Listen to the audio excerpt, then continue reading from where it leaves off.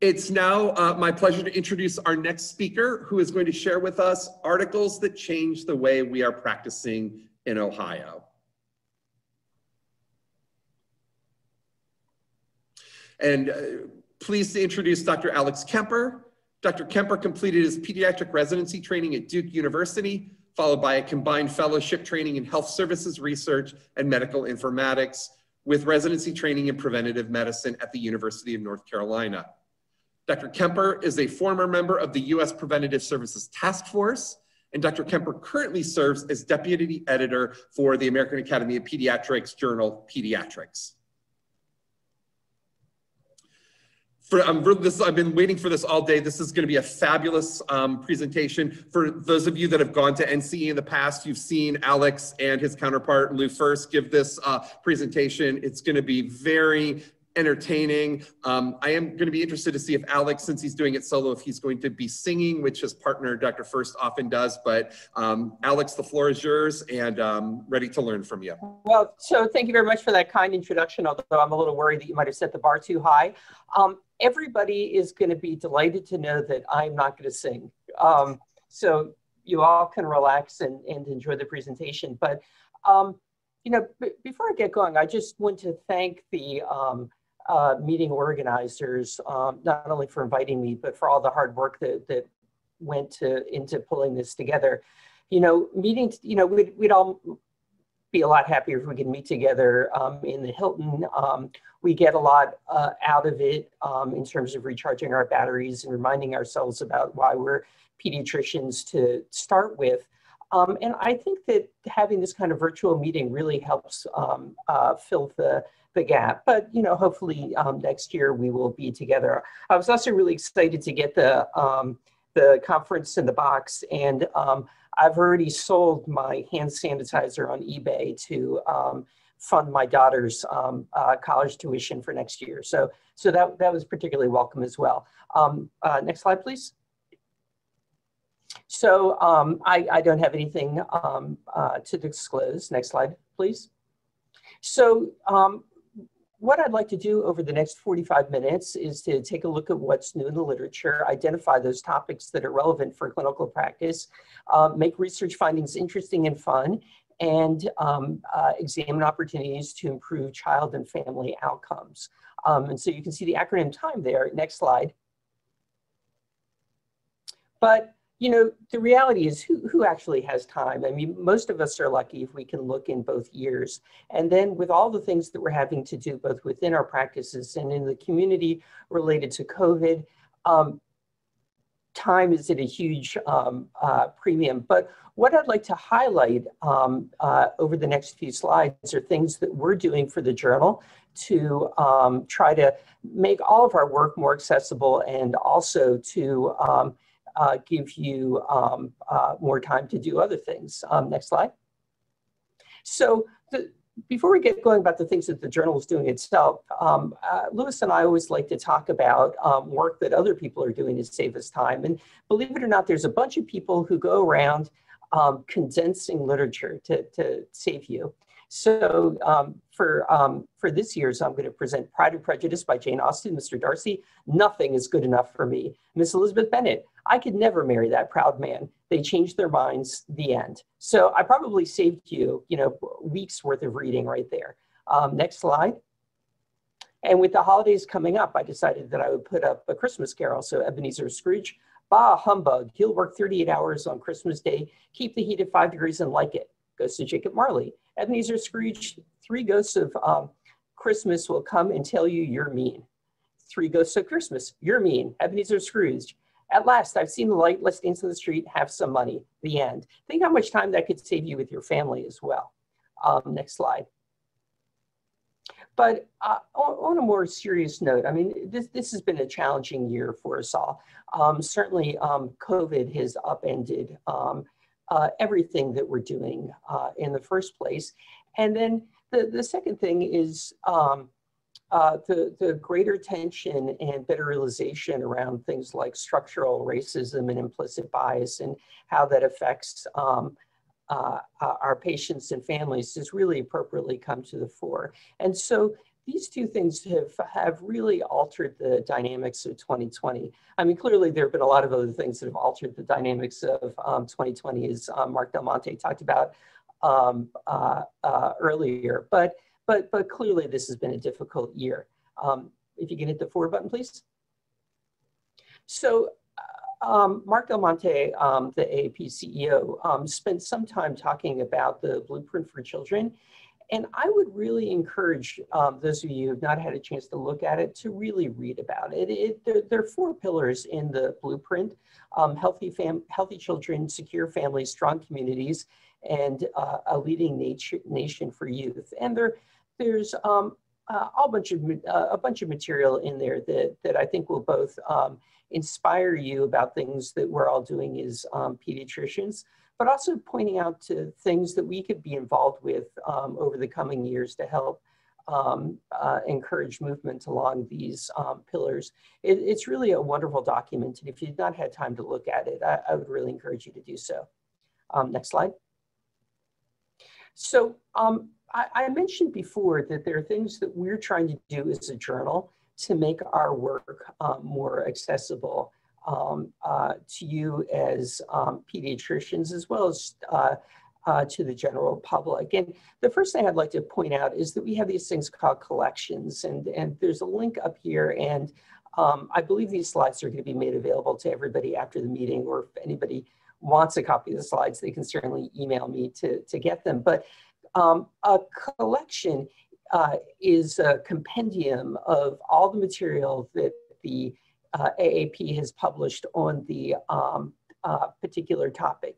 Of course, it includes the journal articles from pediatrics, as well as our sister journal, Hospital Pediatrics, but really everything else that the AAP has published. And as you can see, we've put together collections on what we think are the really important topics facing pediatricians throughout the country, ranging from autism, vaping, racism, COVID-19, ADHD, depression, ethics, child abuse, bullying, and victimization, toxic stress, breastfeeding, obesity, immunization strategies, influenza, opioid addiction, marijuana, firearm injuries, and e-cigarettes. We're continuing to put together more collections over time. The first collection that we put out was actually the one on toxic stress, and that was in response to the events that were going on a couple of years ago at our southern border to help inform policymakers as well as clinicians about issues related to toxic stress. But as you can see, we've really expanded these to cover a whole host of important clinical topics. I will point out that the one on COVID-19 and the one on racism is all open access as well. So anybody, even if you're not an AAP member, can get to that important material. These collections grow over time as well as new things are published. So really, if you're busy and you want to get caught up on one of these topics, this is the way to go. Next slide, please. The other thing is that over the past year, we've really focused on how we can help get our material out using multimedia. And so we now have video abstracts on many of the articles that we publish, and there's a gallery, and the website is listed there, of all the video abstracts. Again, we have just started doing this. We have on the order of about 300 of these video abstracts. They're all about 2 or 3 minutes in length, and really distill the article down and talk about why this information is useful for busy practitioners. I've also found that they can be really helpful for teaching. So I would encourage you to go and take a look at our video gallery. Advance to the next slide, please. And then for those of you who may not know, the AAP has a new podcast, and I'd really encourage you all to sign up for the podcast.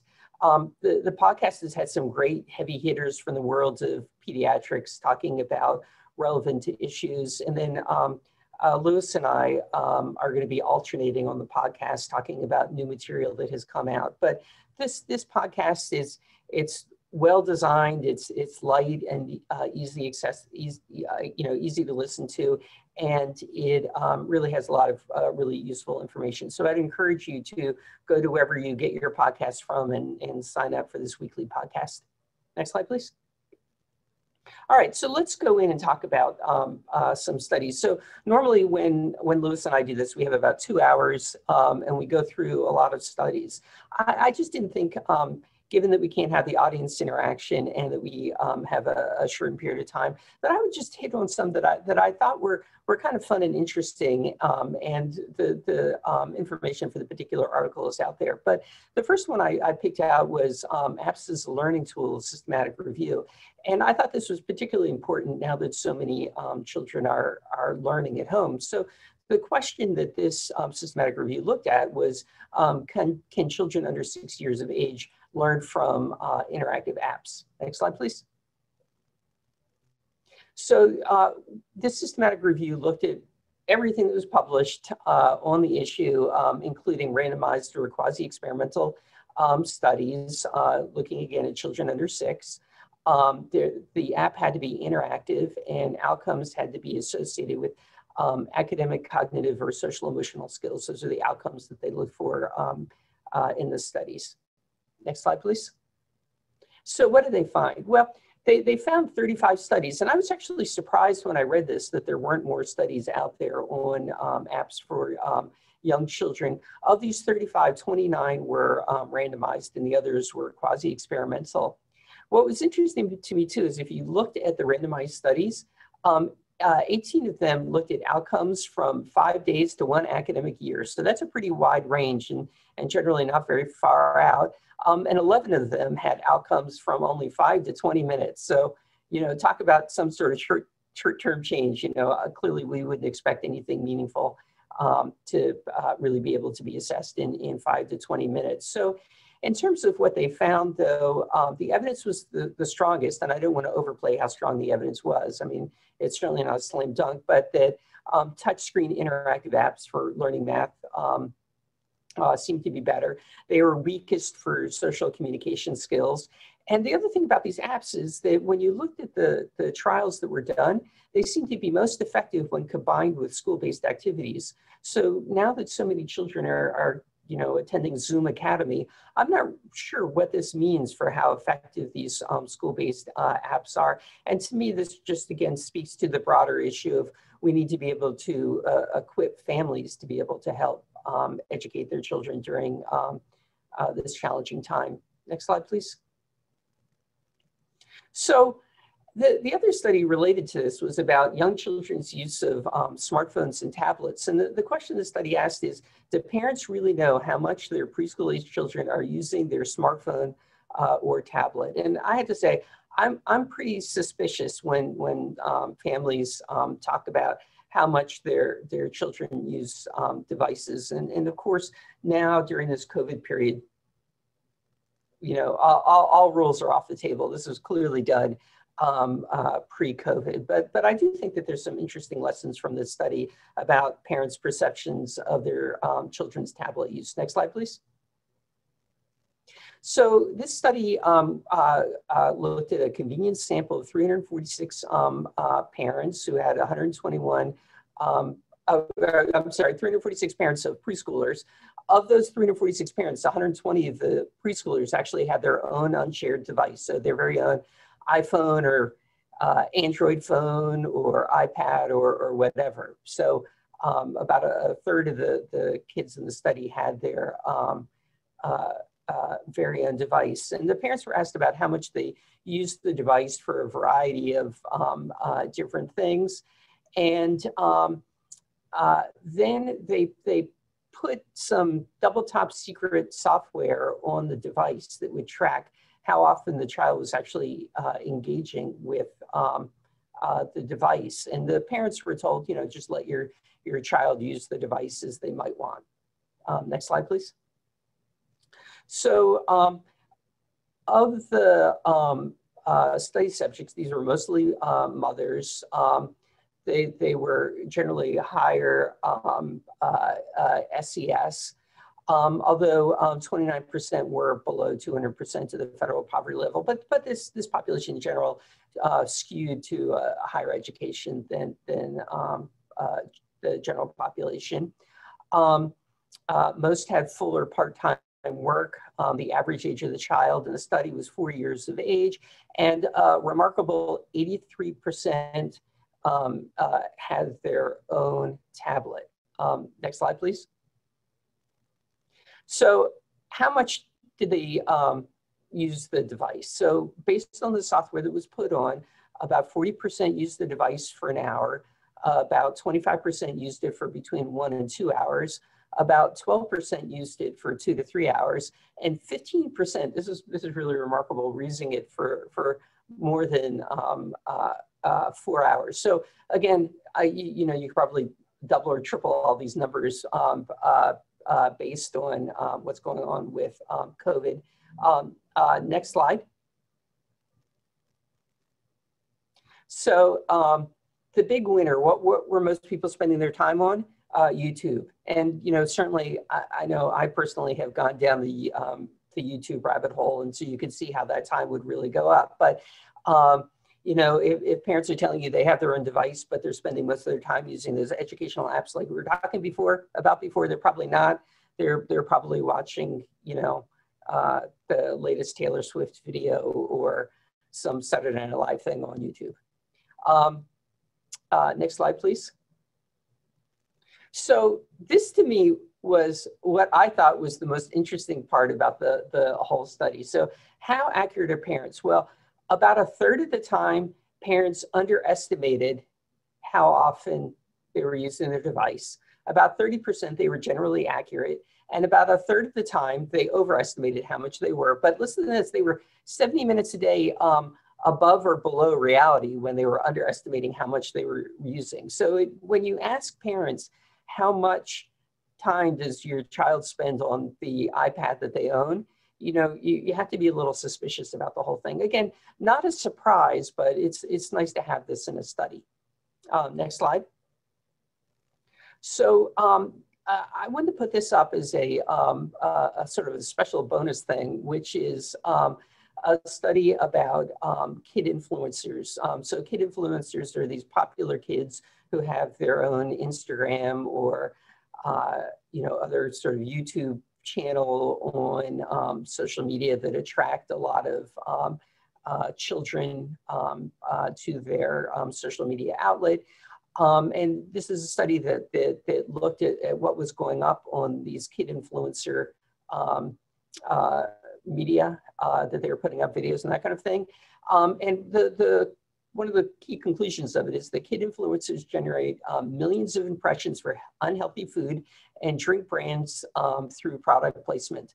Again, I think that's something that all of us probably recognize, but it's nice to see that it's really borne out, nice in a sort of negative way. But again, this is something that you can talk about with the families that you see.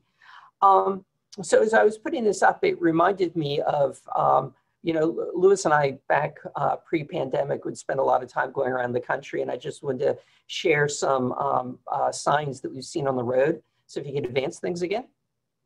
So here's one from Chick-fil-A that I thought was particularly relevant for Ohio. Like the Browns, we take Sundays off. Next slide. And then here's one from Wendy's. Beat diabetes, buy 5 Junior Frosties for $1. So, I have to say, it's kind of funny to be sitting in your office alone, just kind of talking and reading these funny signs. So hopefully somebody's enjoying it, but it's painful to do this without any feedback. But that being said, I'll keep going on. Next slide. So I do think it's important to step back and think about the implications of all these media studies that were published in the last year. So, there's lots of media use, and obviously the pandemic has changed the patterns of use. Parents are often wrong about how much their children use smartphones.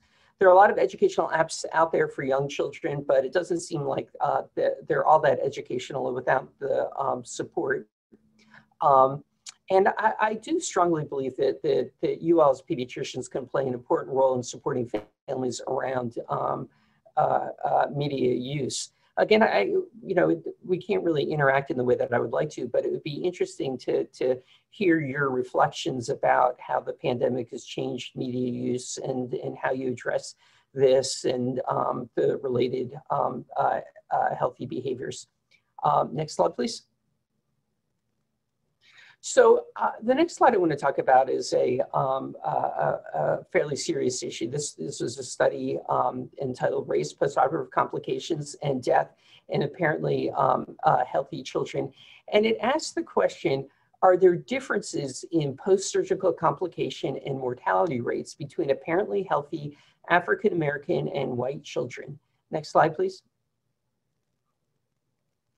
So this study is an analysis of the National Surgery Quality Improvement Program Pediatric Database, which from 2012 through 2017. So this is information on surgery and surgery outcomes from 186 medical centers, some academic, some non-academic, from all over the country. And what this study did that I think was particularly clever was that they restricted the analysis to children who were going into the surgery who are otherwise healthy. So that that just gets rid of the issue of confounding by how sick the child might be prior to surgery.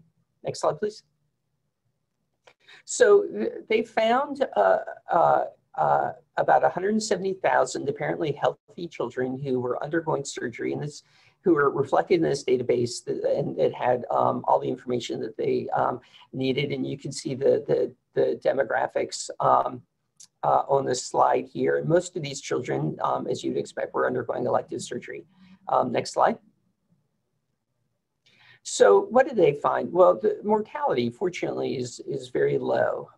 For white children, again, these are white children who are apparently healthy and undergoing surgery. The overall mortality rate was 0.02%.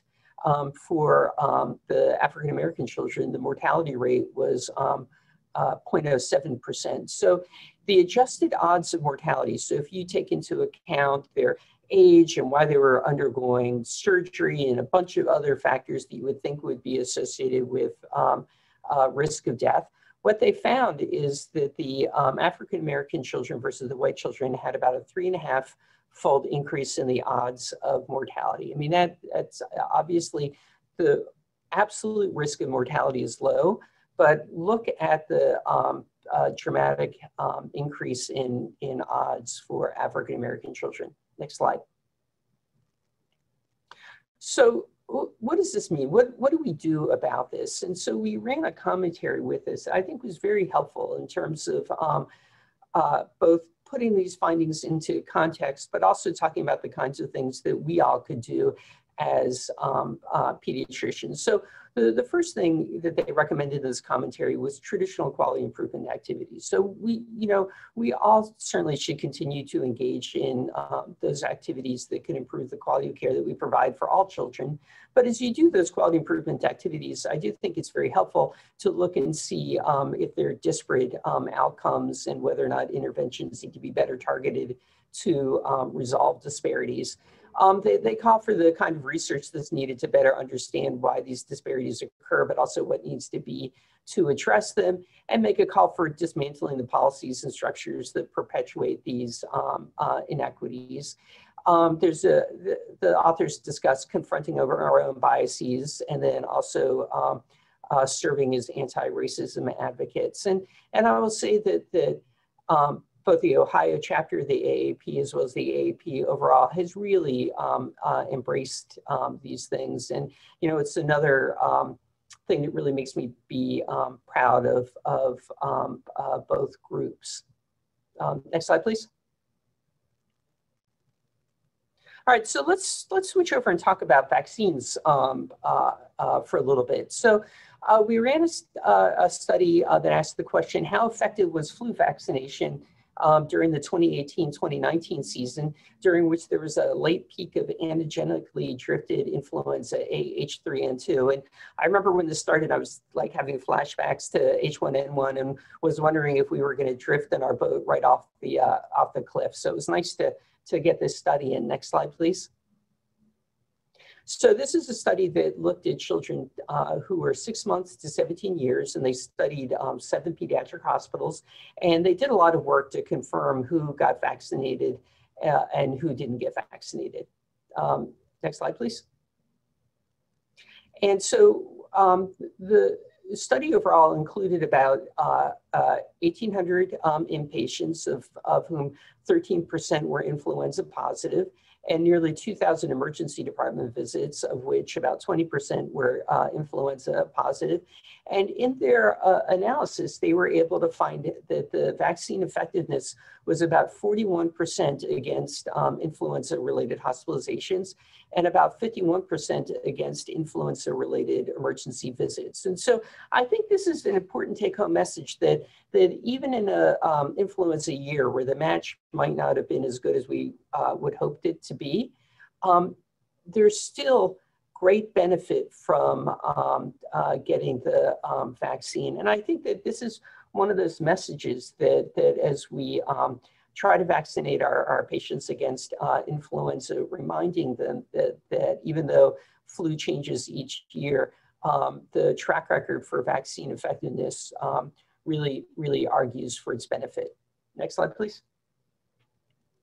So again, as I was saying before, even when the match isn't perfect, influenza vaccination is one of the best things that we can do to protect children.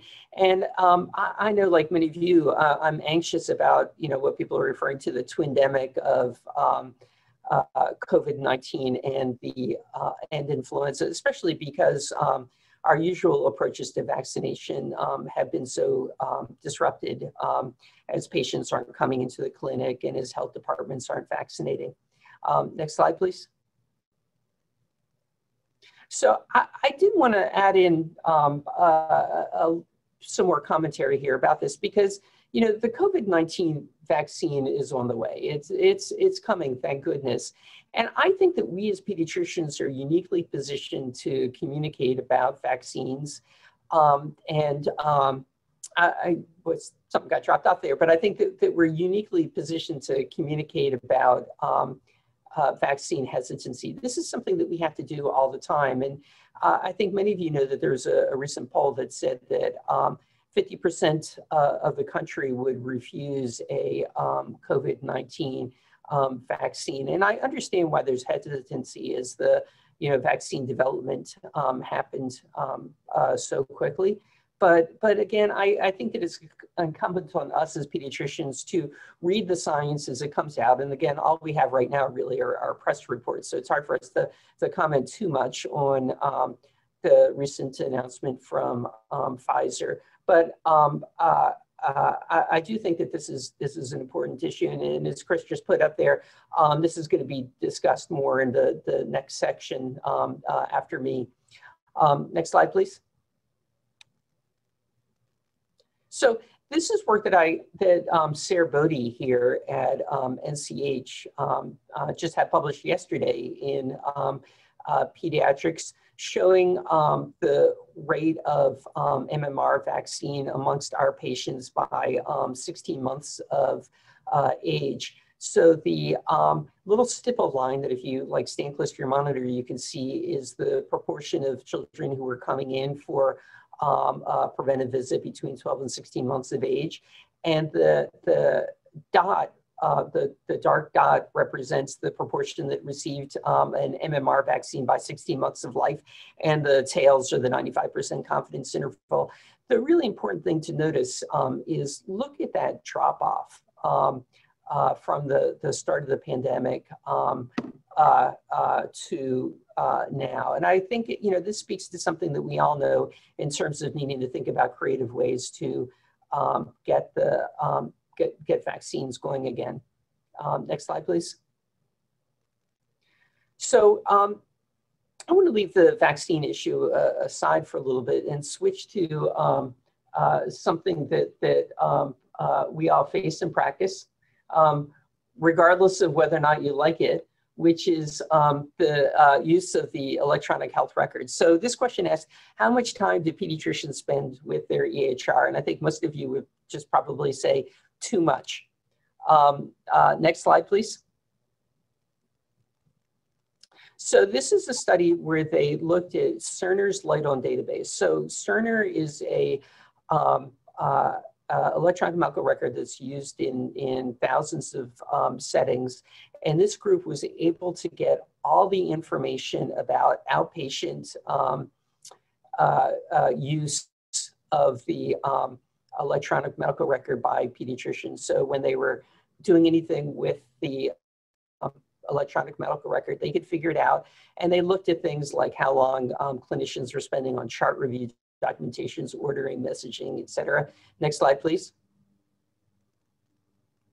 So the average total time spent per outpatient encounter was 16 minutes, but there was tremendous variation by specialty. And so I can't see any of you, but just say out loud how long you think the general pediatricians spend per encounter. Okay, everyone commit to something? All right, next slide. 13.5 minutes. Okay, so Tara Williams, you, if we were playing Price is Right rules, you would have lost. But so 13.5 minutes is what they found, although again, it feels like years per encounter. How about rheumatologists? So if you know the general pediatricians are 13.5 minutes, how about rheumatologists? Okay, everybody say something out loud and commit to it. All right, next slide. 26.4 minutes. All right, now you probably have the anchors, right? General pediatricians, rheumatologists, where do surgeons fall on all this? All right, everyone commit? All right, uncover the next slide. 6.82 minutes. So Kate Browering said 7 minutes, and that to me is like a winner chicken dinner. So, and somebody asked about whether or not, how they figured out scribes. And I actually don't know. That would be something that I could follow up and learn, but it's clear that the surgeons are spending a lot less time. I was gonna make a joke about this, but a colleague of here told me I should cut it out. That was a surgery joke. All right, next slide, please. So this is the overall distribution of activities that they found across all clinician types. So spending about 30% of the time doing chart review, 30% doing documentation, and 13% ordering. There was some variation by clinician type. The information in this article, I think, is just so interesting to see what people spend their time doing and how it varies by specialty type. We could talk another hour about this, but I would really and encourage you all to take a look at this article. And, maybe you could argue for why you need to change things in your own practice to improve your quality of life around your own electronic medical record. Next slide, please. Oh, and the after hours time. So this is kind of arbitrary, and I wouldn't hang my hat on this, but they looked at how much pediatricians who were mostly outpatient were spending time between 6 p.m. and 6 a.m. and they found 12%. So, people have so many different jobs and they have so many reasons for using the electronic medical record after hours. It's hard for me to get too focused in on this, but I did think it was an interesting nugget to at least talk about today. Next slide, please. So if you think you're using the electronic health record a lot, you are correct. And I think that, one of the things that, all of us are working on is how do we leverage the best aspects of the electronic health record while we diminish those things that lower our quality of life. So there are a lot of things that can help with quality and safety, but there are also a lot of things that all of us find annoying. So again, this article might locally help you argue for changes that you want to make. Next slide, please. All right, so this next one that I wanted to talk about is just a small study, but I thought it was so clever that I thought it was worth talking about. This is a study called Mail-Back Envelopes for Retrieval of Opioids After Pediatric Surgery. And the question asks, is there a simple strategy for limiting the availability of prescription opioids once they're no longer needed for patients who've undergone surgery and have gotten opioids prescribed? Next slide, please. So I don't need to tell you that drug overdose is a serious problem. It's a major problem in Ohio, and it does seem that the pandemic is worsening drug overdose deaths. Next slide, please. So what they did in the study was they counseled families whose children had undergone surgery about opioid danger and appropriate disposal of opioids that were no longer needed. And they were given an envelope that was approved for opioid shipment to send them back in. So just to be clear, you can't, order some like manila envelopes off of Amazon and give them to families to send them back. There's like very specific rules about the kind of envelopes that can be used. And I direct you to the paper where they talk about this, but I don't want anyone to get in trouble. Next slide. So what they found was that nearly 20% returned opioids, and the amount that was returned was around 60% of what was prescribed in the first place. So clearly not everyone's returning opioids, but it does seem like an easy way to get rid of a lot of opioids from houses. And certainly there's a lot of work that's been done that shows that having these sit around the house can lead to all sorts of problems. So this was not done as a research study. This was not randomized or anything like that. It was just such a clever, practical thing to see what would happen. And I thought this was just a really useful idea. Next slide. So again, this is an uncontrolled study, but it's feasible and has minimal harm.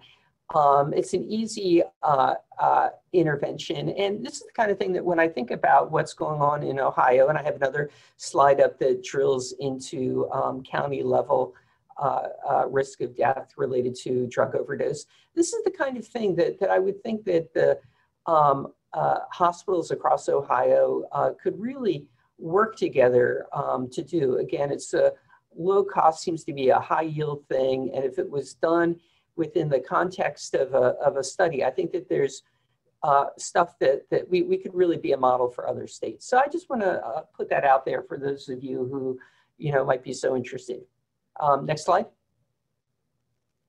So the next study I wanted to talk about was smoking intention and progression to e-cigarette and progression from e-cigarette use to smoking cigarettes. And this study asked if there's a difference between progression from e-cigarette use to conventional cigarette smoking based on whether or not you intend to smoke in the future. So I didn't read that very well, but basically the study asked, there's some people who start using e-cigarettes, but if you ask them, do you ever intend to start smoking? They would say no. And there's some people who intend to start smoking and they begin using e-cigarettes. And so what's the role of the e-cigarette here? Next slide. So this study used the Population Assessment of Tobacco and Health Study, the PATH study, which is a study that's done in multiple waves nationally, looking at teen use of cigarettes and e-cigarettes. And the outcome that they were looking at was whether or not individuals became smokers, if they were ever smokers in a subsequent wave. And what they began with was by asking, do you think you'll smoke a cigarette in the next year? And then they evaluated whether or not they used e-cigarettes. Now, in the next few minutes, I don't have time to go through the analysis, but just know that they looked at every confounder you might imagine, including exposure to tobacco and anti-tobacco messages and all sorts of demographic characteristics. Again, I point you to the actual study if you want to see more of that. Next slide, please. So they found that initial e-cigarette use was 8.5%. So 8.5% of non-smokers were starting to use e-cigarettes. And again, these were non-smokers at the end of the next wave. About 3% of them were smoking. The two key messages from this study are number one, among those teens who intended to smoke conventional cigarettes, and that was about 12% of the population, e-cigarette use was not associated with smoking in the next year. So if you think you're going to smoke conventional cigarettes, it doesn't matter whether or not you use e-cigarettes. But among those without any intention to smoke conventional e-cigarettes, so if someone said to the teen, do you plan to smoke cigarettes? And they said no, and then they started using e-cigarettes, well, those e-cigarettes had a much greater odds of starting to smoke. So again, let me say this another way. If you are a teen and you tend to smoke, it doesn't matter whether or not you use e-cigarettes, you have a good chance of going on ahead and using cigarettes, not a surprise. But if you think like, oh, I'm never going to use cigarettes, and then you start using e-cigarettes, you have a much greater likelihood of smoking. Next slide. So I think this is an important warning for patients and their families that e-cigarette use can lead to traditional cigarette use among those who don't have any intention of doing so. And I think that this is one of those messages that could be helpful in terms of motivational interviewing if you have a teen that's just started using e-cigarettes. And I can't underestimate the role the pediatricians have played in terms of advocacy around cigarette use, especially as the e-cigarettes have really taken off. Next slide. So I'm really up to my end. So I just want to leave everyone with some parting thoughts. Next slide. So Pediatrics is our journal. You know, Louis and I and the other members of the editorial board really try to put this in a way that's going to help you, the busy clinician. And we're thinking about new strategies to make our material even more accessible. I will tell you that I welcome any email if anybody has an idea about how they can make the journal better for them. We get great ideas that way. Next slide. That again, the content goes beyond the page. In addition to our usual social media channels, please go and look at our video galleries. Please sign up for the podcast. Next slide. We have a lot of new sections, which I haven't had time to talk about today, but we publish a lot of quality improvement work. We have state-of-the-art reviews. We have diagnostic dilemmas and clinical reasoning, which are kind of like stump the expert papers. We have ethics rounds where we drill into a real-life ethical issue.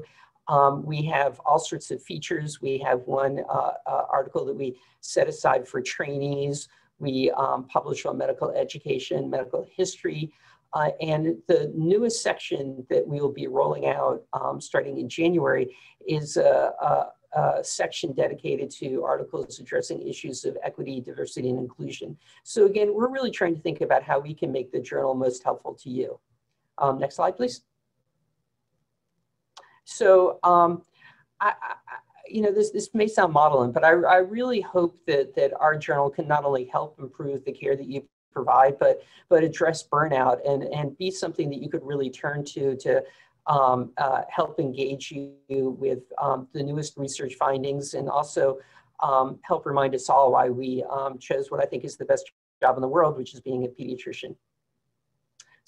So with that, I'd like to end there.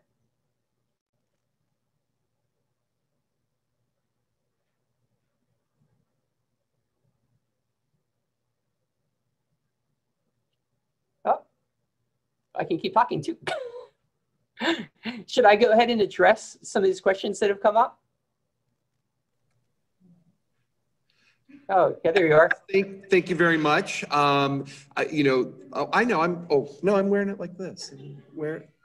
As Dr. Baldwin commented on Twitter, I'm on my 4th cup of coffee. So thank you very much. I think, you know, very, very interesting articles and really do, I think, affect the way that we can practice. So really appreciate you going through those. And I really will say, I've noticed over the last couple of years, you know, you commented a little bit, you know, although the journal Pediatrics has gotten thinner that we get in the mail, I really do appreciate all of the interaction, the digital information, the interaction with the journal on social media. And I really think, I love the videos. And for those of you that haven't done the podcast, the Pediatrics on Call podcast, those are very entertaining.